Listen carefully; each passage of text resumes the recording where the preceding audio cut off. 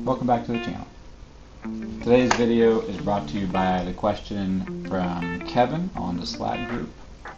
How do you capture and organize notes on ideas, especially the smaller, more random bits?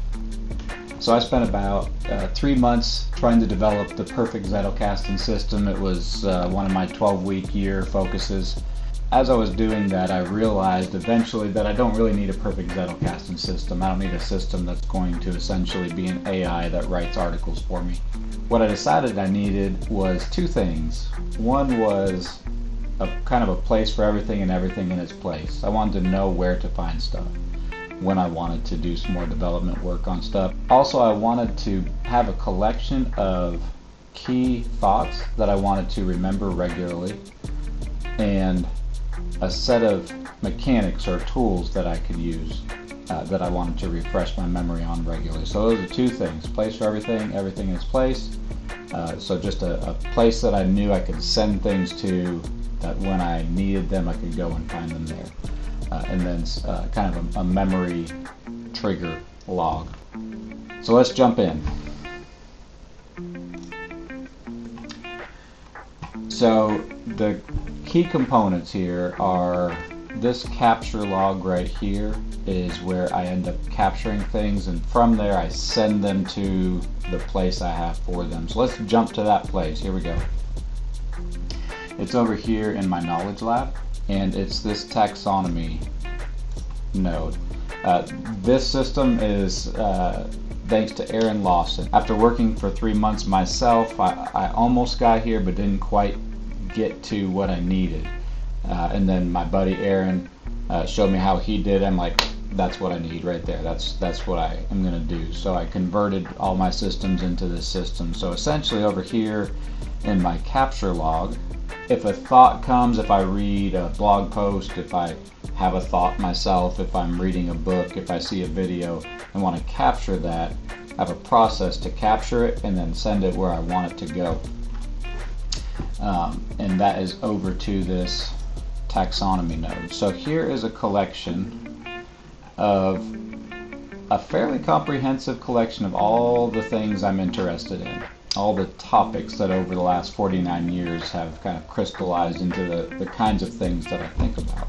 For example, ran across this quote in the American Conservative: Social science in many ways depends on moral philosophy. In deciding how to measure causation and what to control for, you're making judgments about which causal mechanisms you are willing to consider and which situations you consider equivalent. That's a deeply fascinating thought in an arena that I'm interested in.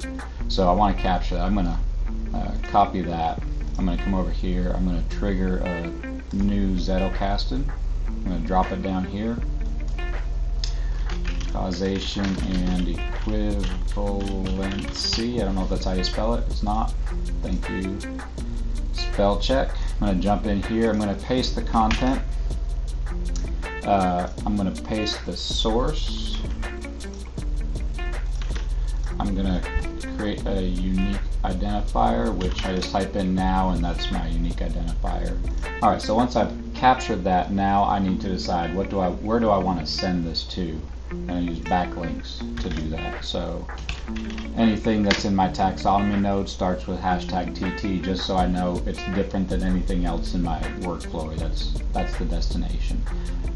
Because I may have other things that have the same word and I don't want to get confused. So I'm going to send that to philosophy, #TT decision making, and that's it. Okay, so what that lets me do is capture these fragments of thoughts and send them to where I think I may use them in the future. So then if I have something I'm working on, so for example I'm working on something in the realm of fractals, so I can drop into and go and find my fractal node. Okay, and there's 3 backlinks.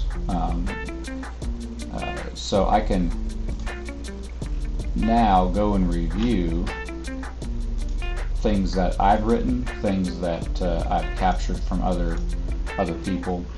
So if I was going to do some incremental development in my thinking on fractals, I can continue to build on that and sometimes I'll actually come into a node and actually do some work. I'll actually do some writing, do some development work there.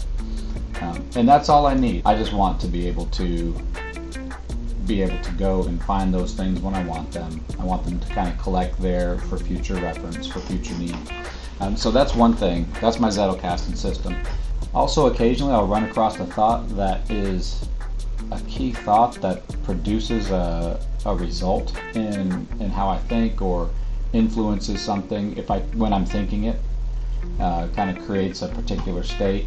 So I've captured those here, and this is something I'll just go through about once a month and just read through it. That's all, to make sure that I have these thoughts fresh in my mind, and it's very simple, and there's like behind these words or phrases is a lot of deep meaning for me.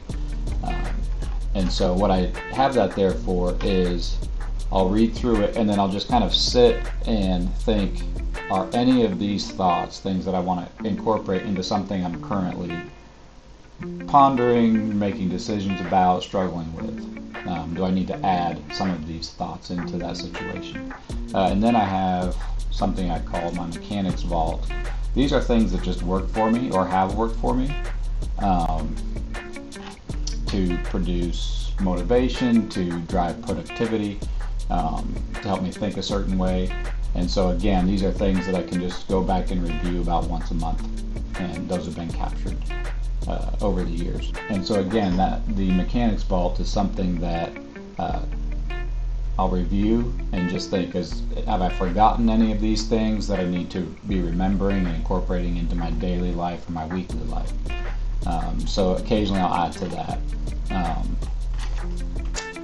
So yeah, that's pretty much my system for capturing things, so that they don't get completely lost and no longer are useful. So there you go, Kevin. That's how I do it. Been doing that roughly this way for almost a year now, and works for me. Hopefully that's helpful.